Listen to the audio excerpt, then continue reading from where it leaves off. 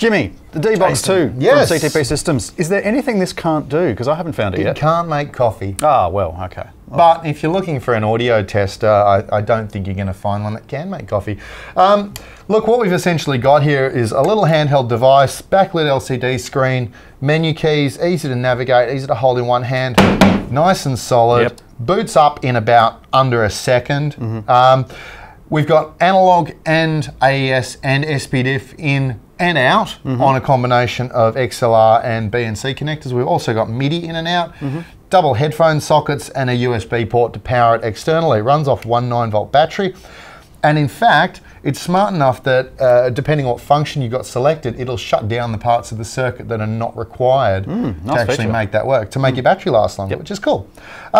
Look, this is a good little test device. It shows you a whole bunch of information. You can meter your inputs in VU or PPM. In the case of digital, you can change your scale so it's -20 or -18 dBFS.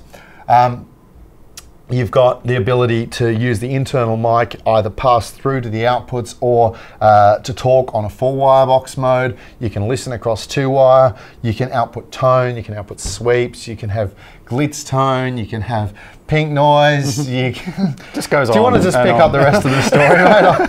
Okay, you can even analyze MIDI, like you can check note on, note off, you can have a look at program numbers, you can do pretty much anything. I mean, it just spits in, it takes in and spits out everything you can possibly think of. Oh, it Whether you're also doing works front of as house. a cable tester. Oh yeah, well, you could be doing front of house, you could be doing install, you could be doing production in a pit. I see this as a comms tech device. Yeah. I see this as really like, this is great in an outside broadcast environment where you perhaps need to set up some comms, you need to test some lines from out in the field, whatever.